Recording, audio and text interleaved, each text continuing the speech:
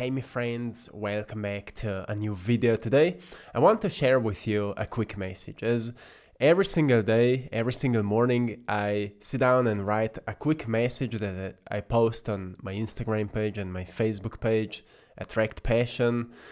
Today's one is kind of special because it reminds us of our responsibilities and how our life starts changing when we start taking more care of them. So I wrote, when you focus on what's in your power to change, everything else will lose its importance. Which reminds us that when we truly focus on what's in our control, so what's in our control, like our thoughts, our actions, our behaviors, our habits, the food that we choose to consume, the information we choose to consume, not all of them, but there's a lot in our power to control what we allow ourselves to perceive. Because whatever we're perceiving constantly, that's what is affecting our minds, right? And repeat it for enough time, it will become a program. It will become a consistent repetition of the way you think, and that's what's forming beliefs. So if we're not taking care of what we choose to perceive, what we choose to put into our bodies, we'll always feel like our environment is controlling us. So if our environment is controlling us, we're giving our power away to our environment, and that's where we feel victimized. And that's why so many people feel like they can't truly take responsibilities in their lives. Like, people feel lazy, people feel like they don't want to do anything. That's why, because people give their power to their environment, and suddenly we are only used to do what we are told to do. So we stop thinking with our own heads, with our own brain, with our own minds, and that's where we become really weak. Our minds become weak, our willpower becomes weak, and our emotional system becomes really influenced with everything we perceive. That's why it's so hard for many people to get out of depression, to get out of mental illness, to get back into who they are meant to be. So I'm reminding you, when you focus on what's in your power to change, everything else will lose its importance. Because you may find many important things around us. But the question is, what is really important? Because if you focus on to who you want to become, what you want to accomplish in your life, what kind of skills you want to develop, who you want to become, you will find a different picture of what you want to focus on. Right? You will have a completely different picture of life. And once you focus on that's important to you, everything else will lose its importance. You will see social media, you will say no thank you. You will only use what you need, what can help you to develop your mental capacities, right? You will use social media for learning, not for entertainment. You can use social media for creating, for being an artist, for producing content rather than being just entertained by it. It's a huge change, because you go from like a puppet that's just, flowing around a little bit, consuming everything that comes across our awareness, to a creator where you start producing something that you wish to see on the world. Right? That's where you start making a difference. And that's in your power. That's in your power. When you focus to change what's in your power to change, anything that is not in your power will lose its importance. What people are saying to you, what's happening around you, what's happening on the news, what's happening on the world will lose its importance. And that's where you start to look clearly onto the world. That's where you can plug yourself to the creative flow, where you suddenly see things as opportunities to make it better, right? How can we do that? Well, there is a creative flow, and you've experienced it when you've got like a download of inspiration. That's when you've plugged yourself to something creative. Sometimes a good music can help us with that. Sometimes a walk in the nature can help us with that. Sometimes deep conversations plug us to that creative flow. So what truly happens in that moment? So what happens, we go beyond our familiar subconscious states we are most of the time. And that's where we become creative. Being creative means being conscious, because conscious is creative. Conscious is, it's the state of a creator. When you're fully conscious, you're in the state of a creator. And that's where you recognize that there's a field of ideas, a field of inspiration. And all you need is your willpower to use it and to make something out of it. So when you focus on what's in your power to change, everything else will lose its importance. And suddenly, life gets much lighter. That act plugs you into a creative flow where you start receiving ideas that could elevate your whole being and at the same time rise others to grow with you.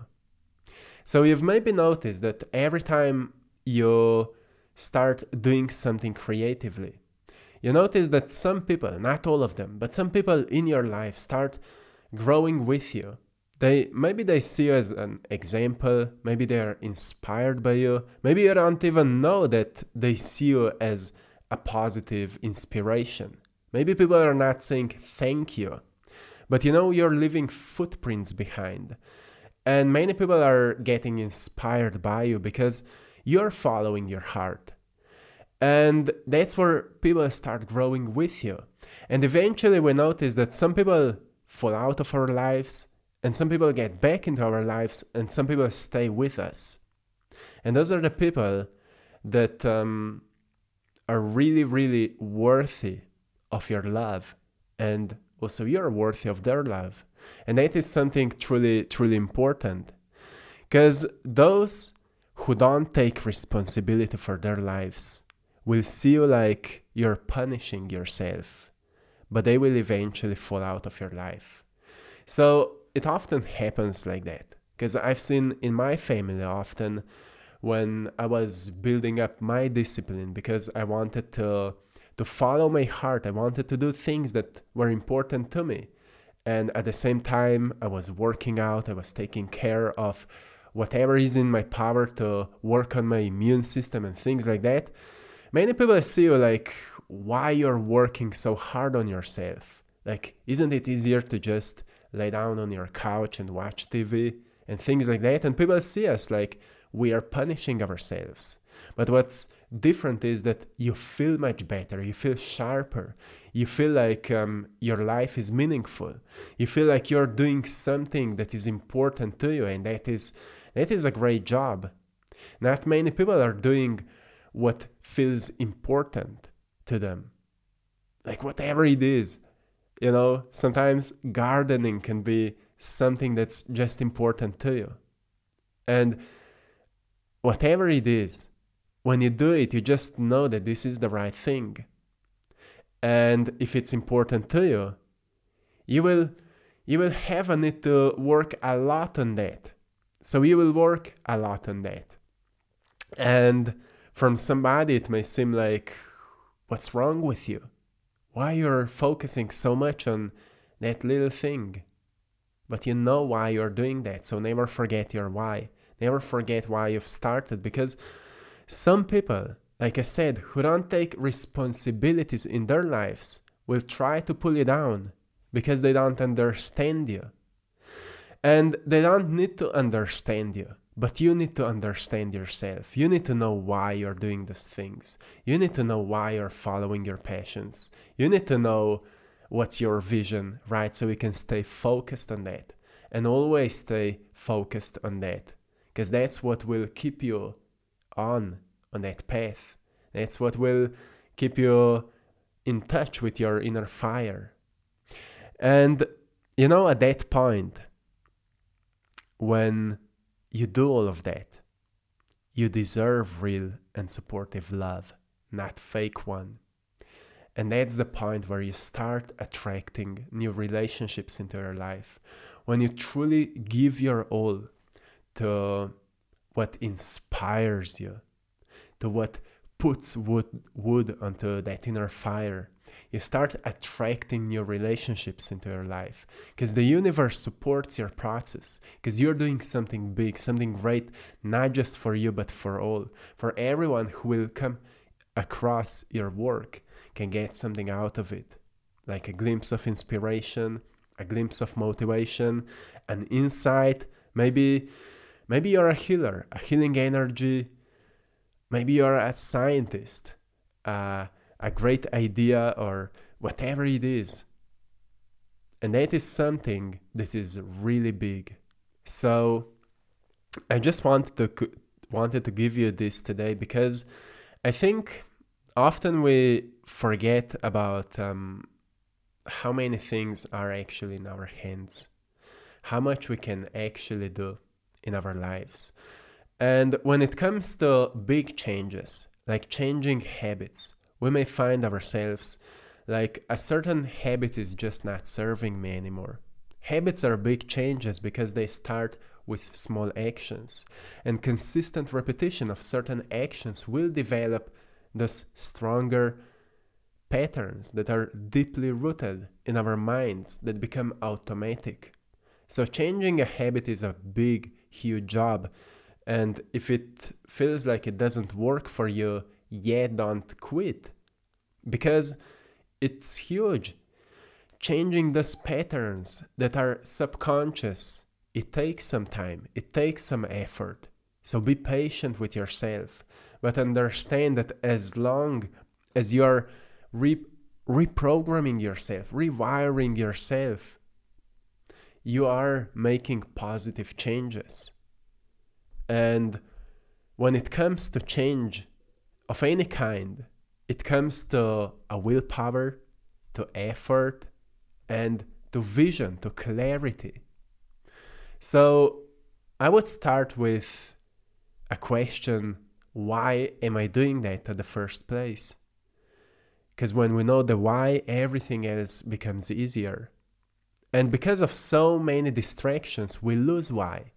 We lose that understanding why we're doing that. And because we're living in a busy world where we are bombarded with so much of stuff, so much of information, it's easy to lose ourselves in that. It's easy to lose our why. And that's what it means to stay focused on what's really important to you. So remind yourself every single day why you're doing what you're doing. What's your vision? And that vision may upgrade, may change, may evolve, the same as you're evolving. Your mind is expanding. You're knowing more about yourself, about the life you want to live and the life you're living, and the value of that vision that you have, the value of changes you want to create in this world. But know that you are already the change that you wish to see. You just need to become more of it, but you are already it. The potential is within you. It's not somewhere in the future. It's not somewhere outside of you. The potential is already within you. You're planting a seed right now, and seed needs time to grow, but it's already present within you. And every time you're nurturing those actions, you're nurturing yourself, you're nurturing that seed that is growing into something beautiful. So remember that, my friends. I'm sharing today with you painting rose that grows through the concrete, because that's what I would connect with this message. And remember, sometimes we may find ourselves at the point of our lives where it feels like around us is a concrete wall. And you need to know that the strength you have within your heart to break that wall is much stronger than the strength of the wall that is trying to stop you. Which means that doesn't matter how much resistance you experience from your external life, when people are trying to pull you down, when it feels like money is not coming, when it feels like you're not motivated, you're not inspired. That's the external resistance that is just building you up to overcome it. Doesn't matter how strong it is. There's always that inner fire if we learn to nurture it. When we know our why, when we know why we're doing that, we'll always find the inner capacity of strength that will help us to overcome those voices, overcome those noises, overcome that concrete wall. And that's where we win. So, you see, it's not about doing just what we are comfortable doing. It's not just doing easy things. Actually, there's a quote I've just seen and I want to share with you. And it says, "A smooth sea never made a skilled sailor." So what it means? When you're doing easy things, you will never become strong. But when you do hard things, you will naturally strengthen all that you are. So it's about balance, of course, but don't be afraid of what's hard. Don't be afraid of what's blocking you, because that's how you overcome fear, right? By exposing yourself to it, but still staying true to yourself. So my friends, this is it for today. I'm sending you lots of love, blessings, and power. Have a beautiful day. Until next time, one love.